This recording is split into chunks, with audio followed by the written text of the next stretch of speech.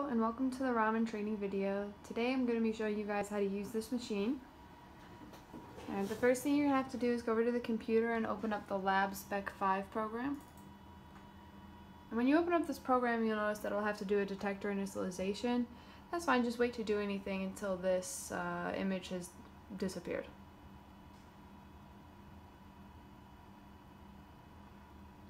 Alright, now that that's gone away, what you're going to have to do is actually cool down the detector. So you're going to go up to Acquisition, Detector, set this to -70, and hit OK. Alright, and as that goes, you should be able to see the temperature change down here. And once it gets to -70, this box will change from orange and yellow to blue. So now our detector is all cooled down and we can start working with the machine. The most important parameters that you're going to need are all down here at the bottom of the screen. Starting with the laser, you have two options. The one that's normally installed in there is the 632 nanometer laser, but there's also a 784 nanometer laser. If you want to switch the configuration, you're going to have to ask one of the assistants at Cmsc to help you go ahead and switch that. It's not something you can just click on here and have it work. You have to change the configuration manually. So for now we're going to stick with the 632 laser. We're going to start off with no filter, a hole of 250 micrometers, a slit of 100 micrometers. And these are pretty standard. These will work pretty well for almost any sample. The next thing that's important is the spectrometer. So we're going to tune with silica and we know where that peak is. So we're going to go ahead and type in about where we think that peak is going to be, which is 650. Now when you type something into the computer, you have to be sure to hit enter. When you hit enter, you will see things start to move. It will happen a little bit slowly, so give it a few seconds before you start changing other parameters. So now that we're at about 650, I can show you the other parameters. We have over here we have the grading and the microscope objective. These two always stay the same. If you want to label something, you can tag it. Otherwise, we'll go over to the exposure time, the acquisition time, and the accumulation number, which is the number of cycles it runs. When you're just doing the calibration, 1, 1, and 5 usually go really well. So now that we have the parameter set that we need to work on, we can go back over to the machine. So here's the basic settings of the control box. We have the key to turn the laser on and off, as well as all of these switches. When you're using this, you want the switches to be the direction the tape is labeled. So on, so off, on, off, off. And when you're using this laser, you can switch it on. And this shutter should be on as well. Alright, so but before we actually use the laser, we're going to show you the silica sample that you tune with. Over here I have a clean piece of silica that I'm going to use for tuning, and I'm going to go ahead and place that just under the microscope to start. Alright, at the very top, it's also important to know where the microscope is for the camera, and that's right here. This is a very gentle knob. You don't have to turn very hard either direction. It's a very simple motion. You can see the lock right here. You just lift up and turn. This is very gentle. It doesn't take any pressure. And then to put it in, you just drop. So right now the camera's in. If you want to take it out, you pull straight up and turn to the lock. So we're going to go ahead and put the camera in, and we're going to turn the light source on over here. Usually a light source value of about 6.5 works really well, so I would suggest starting there. Now that we have our camera in and the light source on, we can see the screen over here is on, and we can start to focus on the sample. The focusing knobs are over here on the side. You've got large movements and smaller movements. And you'd be surprised how close you actually have to get to the sample in order to be focused. So let's see here. Can move this just a little bit.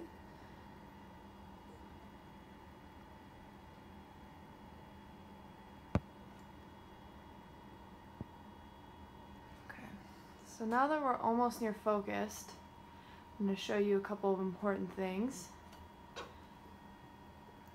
when you get close to focus on the silica sample, you'll see something like this. This is not actually the sample. All right, you have to go a little bit farther than that, and I'll show you how you know if you got to the right spot in just a second. So once you keep focusing, this is actually where you want to be. You might see a couple little scratches like that one up in the corner or other dark spots, but the reason you know that this is definitely the right sample is over here you have this little joystick that'll move the stage. And when you move the stage, you should see the sample move. So I'm going to use this joystick just to nudge it a little bit, and you should see a little bit of movement. So the fact that you can see the movement means that you are in fact on the sample, which is a good thing. So now that we know we're focused on the sample, we don't need the camera in there anymore. In fact, if it's in there while you're trying to run a sample, it'll get in the way of the laser. So we'll go ahead and just pull this camera up gently and lock it. And we'll turn the light source off and turn the control box on. Alright. Now, in order to turn the laser on, I probably can't see anything right here. You won't see a laser on until you actually flip this switch. So you'll hear a little click when you flip it on as well. Okay, and now you should be able to see that the laser is in fact on. Now we're going to head back to the computer. I'm going to turn the lights off in the room. And for this initial calibration, you're actually just going to use this scroll over here. And when you click on that,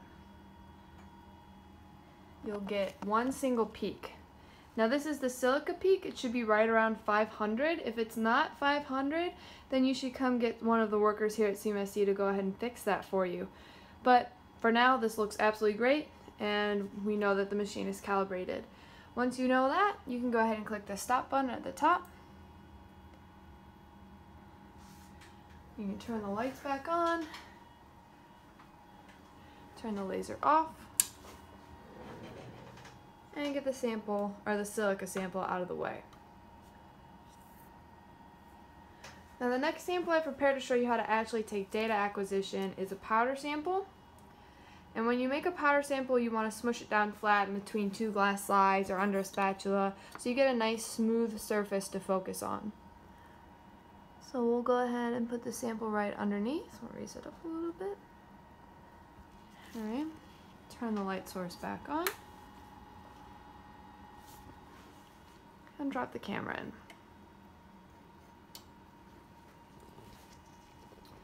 Now that the camera is in, we can go ahead and focus on the glass by moving these two knobs again, right here.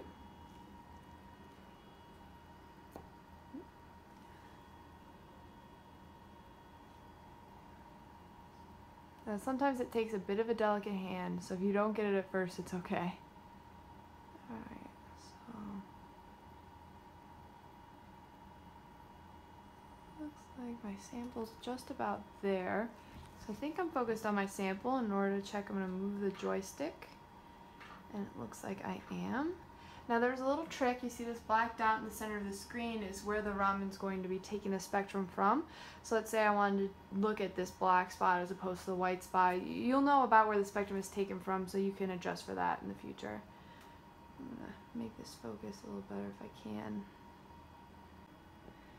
Okay, so now that we're focused on the sample, we're going to go ahead and turn the laser on. And you should be able to see the laser right there, like you can. Go ahead and turn the light room off. So before we start taking any spectrum for data, there's a few things you should know. If you have a range that you want to actually be within, so let's say you have a wavelength number you're interested, you can go to Acquisition, Extended Range, and pick the range you want to be in. So we're going to stick with this for now. It's 50 to 1,000, but you can change that depending on your application. Also, something that I've already changed is the acquisition values down here. So typically for calibration you do 1, 1, and 5, but I like to increase that a little bit, get a little less noise in my signal by changing it to 5, 5, and 25. You can play with these values to see what works best with your sample. But now once you have these values set and the extended range set, you go ahead and click this pig up here with the yellow circle behind it to start acquiring your spectrum. It takes a little bit of time for this to show up, so you got to be a little bit patient, but it will give you an estimated time here down at the bottom. So it says it's going to take about 7 minutes. It will not quite take that long. Usually the first guess is quite an over-exaggeration of how long it will actually take. You can see the first bit of my spectrum is going to start rolling in, and I will show you guys the final result when it's all in. Okay, so all the data's come through and it looks like a pretty good graph.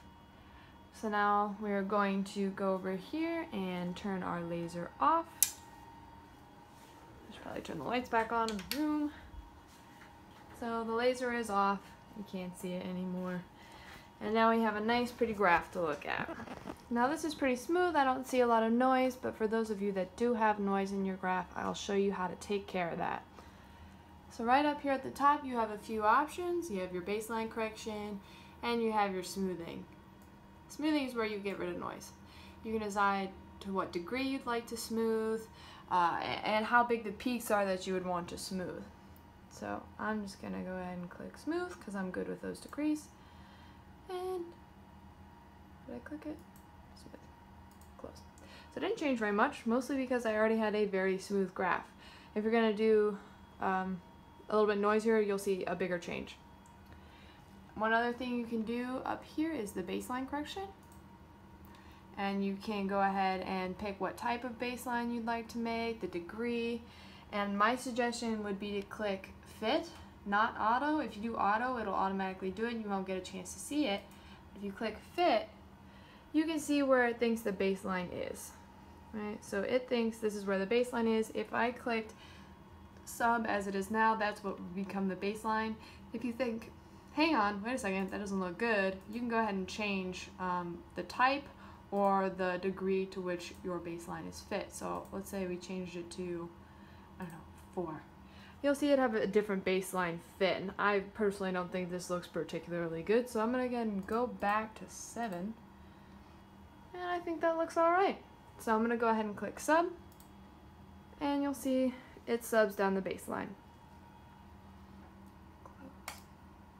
Alright, so that's how you get your spectrum and manipulate it a little bit. And okay, so we have our data. Now all we need to do is clean up. So of course when you're done, you're going to take your samples with you. You're going to wipe off the microscope objective with just a little bit of isopropanol on a towel or a Kim wipe. And the only thing you have to do for this, the laser should already be off, is turn the key.